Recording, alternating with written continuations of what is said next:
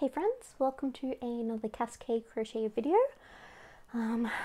Okay, so today I wanted to talk to you about how to write your pattern. So we've gone through like the sort of the beginning steps of sort of how to design, like, you know, going through your trial and error process. And as you're going along, you want to write down the rows. So I've shown you before in a previous video like my little, I guess my notebook where I write down all of my successes and failures, or successes and lessons, I think is a better way to phrase it. So I've shown you that, and that's the sort of thing that you want to do. So that was Johan. He is jumping onto the bookshelf that's on the other side of this wall. Please forgive him for being such a ruckus child. He's woken up and decided that he chooses mania. So anyway, so we're writing out our pattern. So you've got it jotted down in your notes, and you've come to the end. Congratulations, you're a genius, you're amazing, I love you, you're fantastic. Don't let anyone ever tell you anything different. And now you want to write it down so that you can start the process of getting it published, doing pattern testing and all that sort of stuff. So I've pulled up one of my patterns just to the left of, to my right. So I guess maybe to your left. No, to your right. So I've pulled it up on this side. So I'm going to just flick my eyes back and forth to refer, just to make sure that, you know, I get all the right information for you. So basically what you want to start off with is the name of the pattern. The name's important, so go and have a look on Ravelry and the names that you've sort of been thinking about for the pattern. Just type them in, because the idea is that you don't want to have two patterns with the same name. So like something really generic like bird shawl is probably going to be taken. So think about what really inspired you with whatever it is that you've made, and try and sort of elaborate on that and sort of make it sort of something nice and flowing. So I actually went and, as soon as I had my idea for Parrots in Flight shawl, I actually jumped on Ravelry and reserved the name. So I like put a picture of the yarn that I was using, saying pattern to be, you know, coming, and so, you know, you can do that if you want to. It's just because I was really, I guess I was really attached to that name. So anyway, so jump on there, have a look. If it's not there, fantastic. So then you want to say basically the pattern name by you. So that'll be, so what I normally write on mine is like by Cassiopeia Carius of Cascade Crochet. So basically it just sort of puts your full name on there, and then your, I guess, business or what you want to be known by online. So all of my handles are Cascade Crochet, because Cassiopeia Carius Crochet is quite the mouthful. So you want to have that, and then on the front page you also want to have a picture of your shawl, and if or whatever you're writing.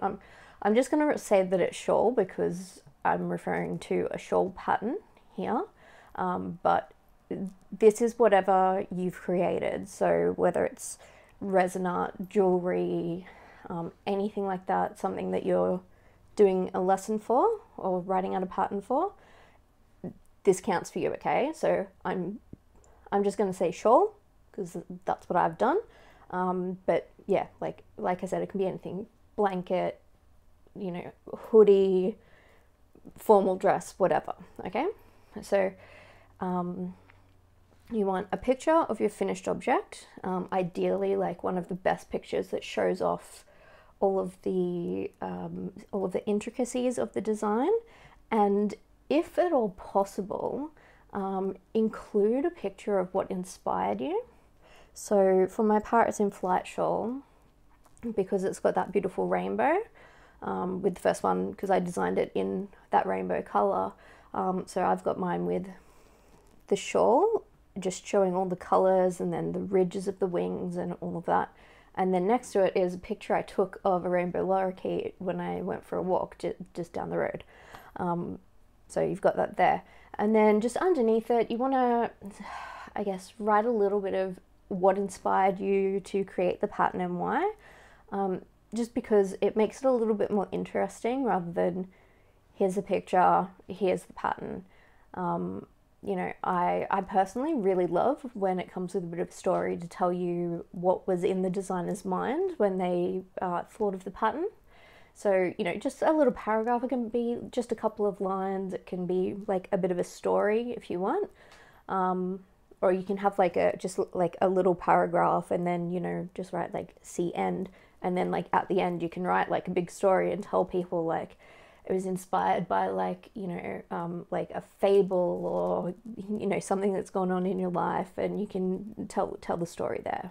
So you just want short, sort of a paragraph long, couple of lines about what inspired you to write your pattern.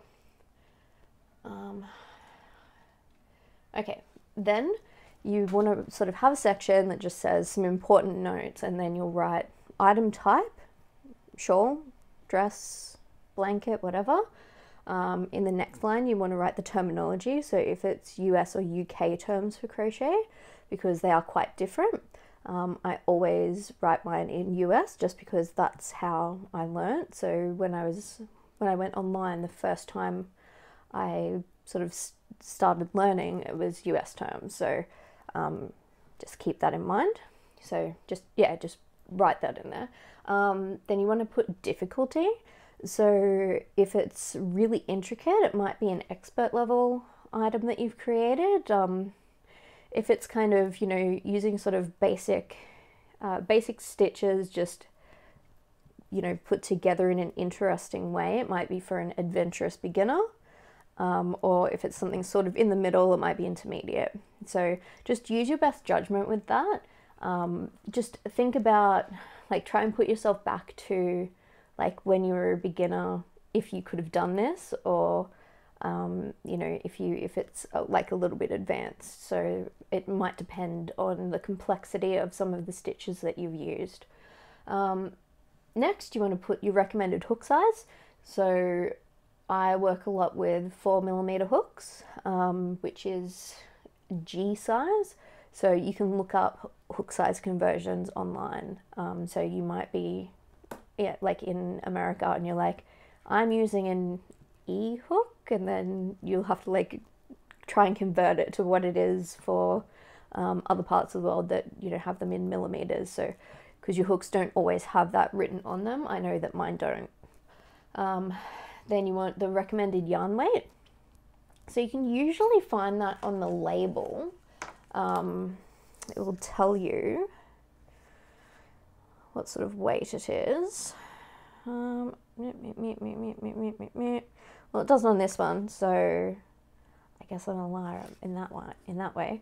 But you can kind of, when you purchase the yarn, just jump online and you should be able to scroll down to the specifications, and it'll tell you like lace weight, sport weight, DK, bulky, you know, and so forth. So make sure you write the recommended yarn weight, and then recommended yarn, so like the yarn that you designed it for, because I design a lot of mine for sport weight cotton, just because I live in Australia, so it's very hot here. I want something that I can, you know, just drape over my arms and it's not going to be too hot in summer, but also then drape over and use as a scarf in winter. So if I fold it over, it's going to be nice and warm. But just keep in mind, you can use different yarns for different weights. It'll just come out bigger or smaller. So that's something that you need to consider, but not quite yet. So let's put a pin in that.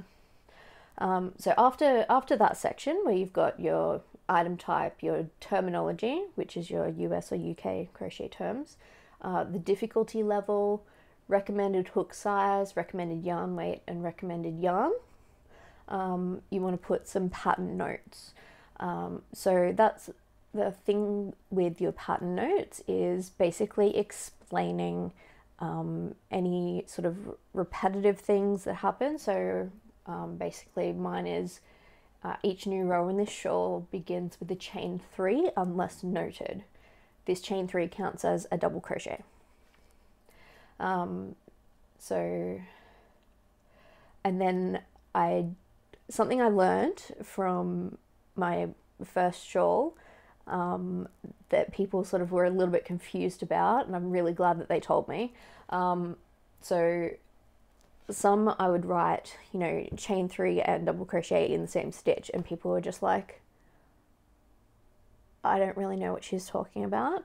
So I had to make a note to say each row that's noted chain 3 plus 1 double crochet in each stitch means that you'll be working the first double crochet into the turning stitch or the base of your chain 3. So you just want to clarify just little things. It might be sort of common sense to you, or you might not need to really think about it yourself because it's something that you've designed, but you just want to make it as easy as possible for everyone else. Then you'll put a note saying, you know, this item is like worked in the round or worked from side to side, or, you know, there's no wrong side, no right side, or the right side is, you know, the row with the side with the textured stitches.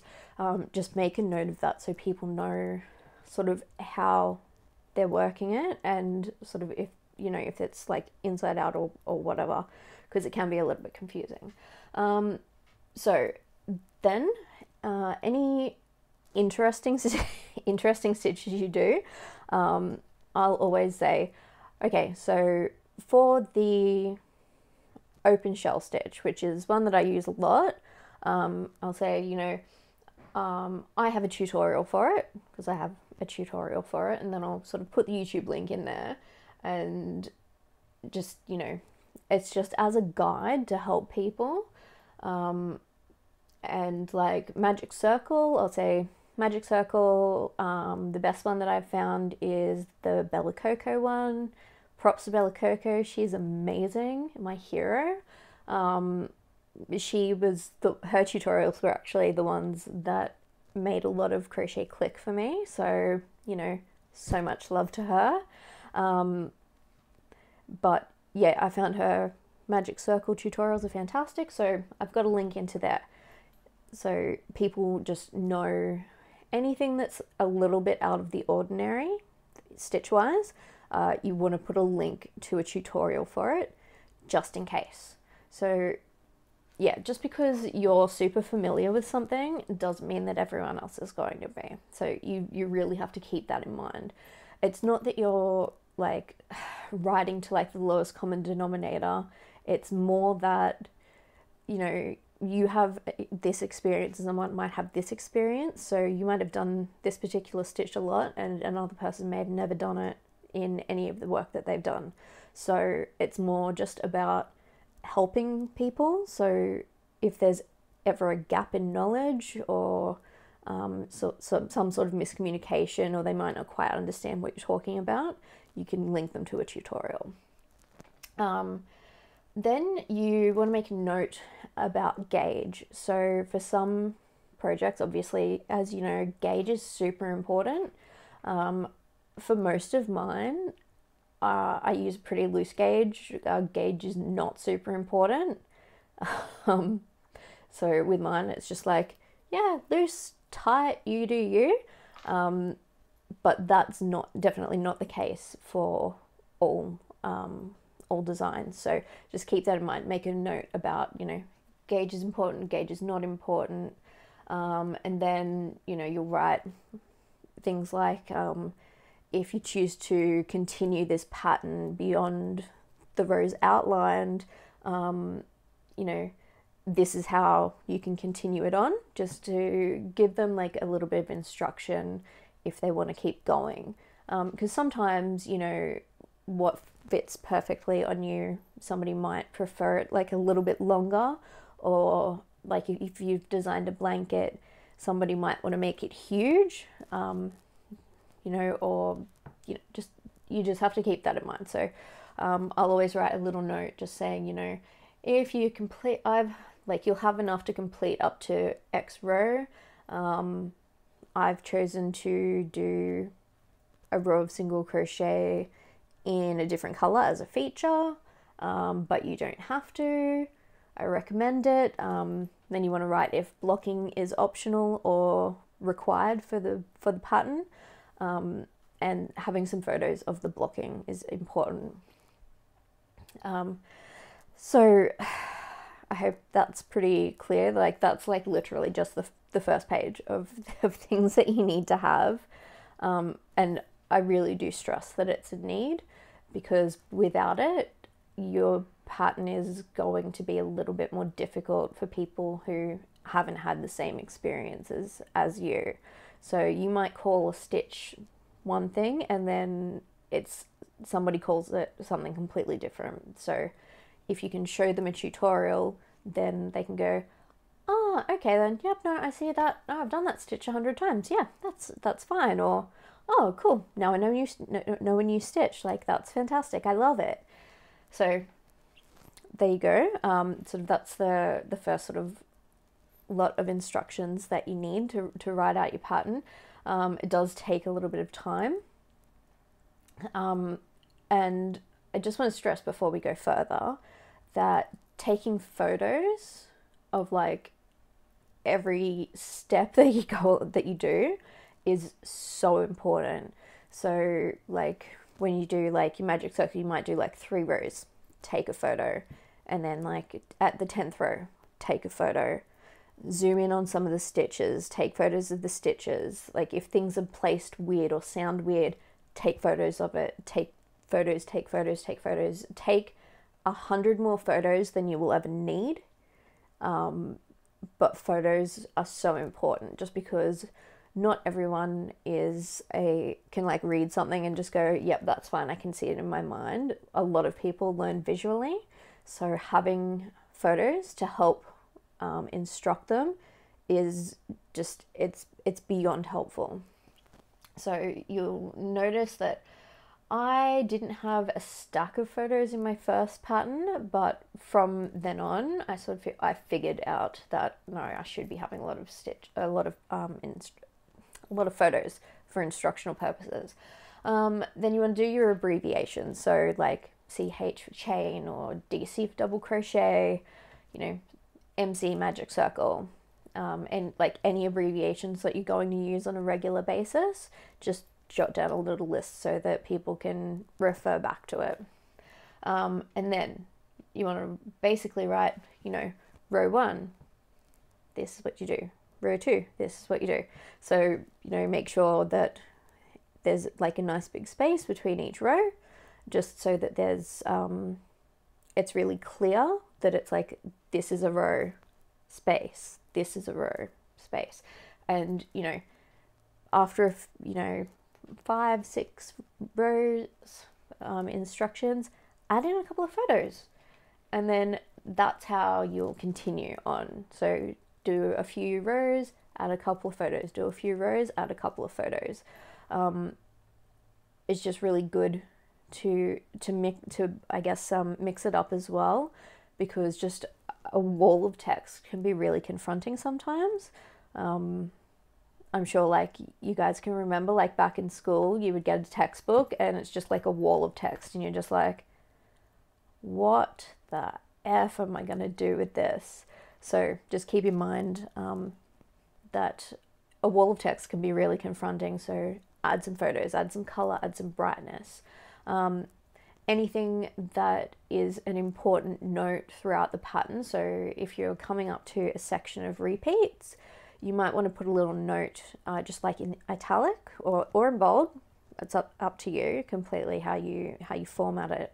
You know, it's dealer's choice, some would say. I normally put mine in italics, and I'll just say like, you know, rows 9 to 12 are going to be repeated this many times. The only change will be an additional stitch in this row, this row, this row, and this row. So that's again something that people just go, right, yep, and take a note of, but you'll still write the instructions for that, so in every row. So it's like row 9, you know, 1 double crochet, 2 double crochets in the next stitch, continue to the end, and then, you know, row 13 I think is like 1 double crochet in the first stitch, 1 double crochet in the next stitch, 2 double crochets in the third stitch, and then repeat that the whole way. So you've made a note of it in italic so that they know that even though it's a repeat, there is a slight difference. So keep those notes up. And then once you start getting to, I guess, where the pattern gets interesting / tricky, lots of photos. So you know how I said, do the zoomed in photos of particular stitches. So do that, and you can literally pop your finger on it. So like get a manicure, like just your pointer finger, and then take a photo of you like literally pointing that one stitch. So like, let me just pop this off Cynthia, my dress model, 90s kids know. So I'll be like, you know, this is netting, you know, chain, like 1 double crochet, chain 1 here. And then you'll get a zoomed in photo of my non-manicured fingers, unfortunately, just going point, point, point. So that's really important, just so that people can see exactly what you're talking about. Because sometimes crochet patterns can be really tricky when you read them and you're just like, what the frick? But then, you know, your abbreviation notes and your pattern notes and then your further italic notes help explain, and then you've got the pictures as well to help explain. So you just keep going for however long it goes. Lots and lots of photos, Just, there's no such thing as too many photos, just because you want to show exactly what you mean. So, and then you'll keep going until the last row. And then basically if the pattern requires blocking, then you'll be like, okay, so now we're moving on to blocking, and you'll have some pictures of sort of how you've blocked it. So like pins into specific spots. So it might be, because mine have feathers, if you want to block my patterns, I'm like, block into the edge of the feather so that it is sharp. But you know, other patterns don't require blocking, but that's just an example that I can pull for you guys. So I had a few photos of blocking for my eagle tail shawl, because that one does require blocking, simply because it emphasizes the tail. And then basically just say, cool, you've done it. If you create it and pop it online, just tag me on various social medias and, like, you know, put your social media handles on there so that if somebody creates it, they can tag you, hopefully, and you can see some of your finished product. I hope that wasn't too confusing. Basically, the key with patterns is there's no such thing as over-explaining. It's like, you know, if somebody doesn't need the extra information, they can skip past it. But some people do need the extra information. So, best of luck. Watch this video as many times as you like. If you need pattern help, like writing the patterns, leave me a comment and I will do my very best to help you out. All right, now, sorry, now we're on to today's lipstick, which is a really, really nice pink. Like, it reminds me of rose petals, so I really love it. It's a NYX and it's a Turnt Up, and the color is Tules number 14. So beautiful, fantastic. I love this. I love you. I hope you have the most wonderful day and enjoy the pattern writing process. It can take a while. It's okay. Just take your time with it. You know, it'll come. You'll do it eventually. It took me a month to write my Parrots in Flight pattern because I was having a lot of issues with the end of row counts, so the stitch counts, just because my brain wasn't processing the numbers. So I was like counting a row and I'd count it 5 times and get 5 different numbers. So I had to do a lot of work to actually get those correct. So, you know, it's okay. Take your time. Like, make sure that you're happy with it. Get some beautiful photos. Add in as many photos as you like or as you can. Add in tutorials, links. Make sure it's a hyperlink if you can, because then it'll just they can look at it in a PDF and then just click on it and it'll take them straight to YouTube. You know, if you want, create a YouTube channel yourself and create the actual instruction for the specific stitch yourself if you like I did. I didn't do it for all of them, but I did do quite a few fancy stitches and some interesting stitches. So, and yeah, some basic tutorials. Anyway, that's enough of me. We've gone on almost half an hour, so I'll leave you be. If you need help with pattern writing, you know, drop me a message, rewatch the video, do whatever you like, okay? And I'm going to record another video for you in a minute. So, mwah, love you so much, and I will see you later. Bye.